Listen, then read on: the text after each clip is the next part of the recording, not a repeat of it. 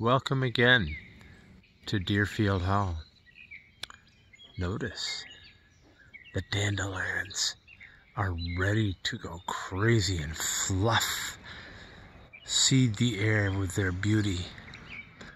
And in a week, we'll have a yellow lawn again. I told you I'd show you the little spots of Deerfield Hall. Well, here are the low-level buttercups and a lawn mowed only a week ago.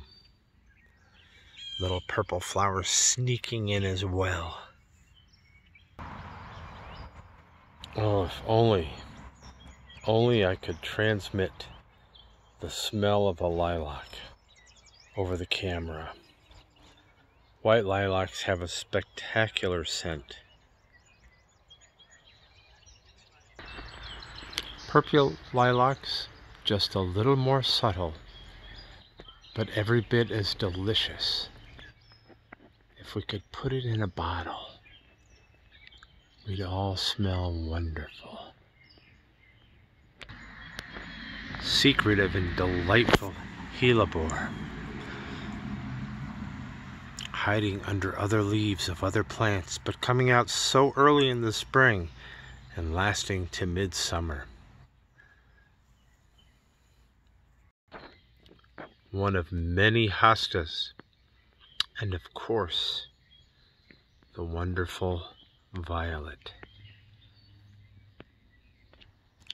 Prehistoric ferns, starting just an inch above ground, soon to grow to 3 to 4 feet and hide a bit of the deer that is Deerfield Hall. Snow and summer just starting to make its presence known. And here we are with more hosta fern, snow and summer. As I pull back from this garden, you'll see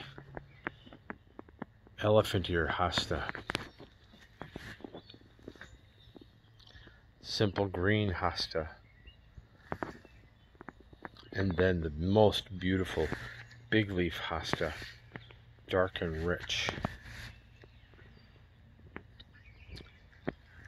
They're beautiful as leaves, but soon will come the flowers.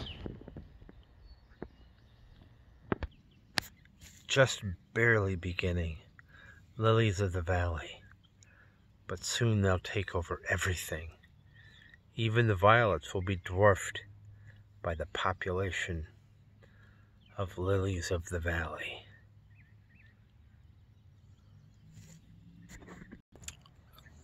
A wee bloom of lilac, but let's throw a bit of splashing color in. A dahlia planted in a pot. This delicious flower will bloom all spring and most of summer. Angels visit our mossy steps here at Deerfield Hall. The angel wing begonia, the prettiest of them all. These stone steps have been here since the 1800s, covered with moss and delightful angel wing begonia.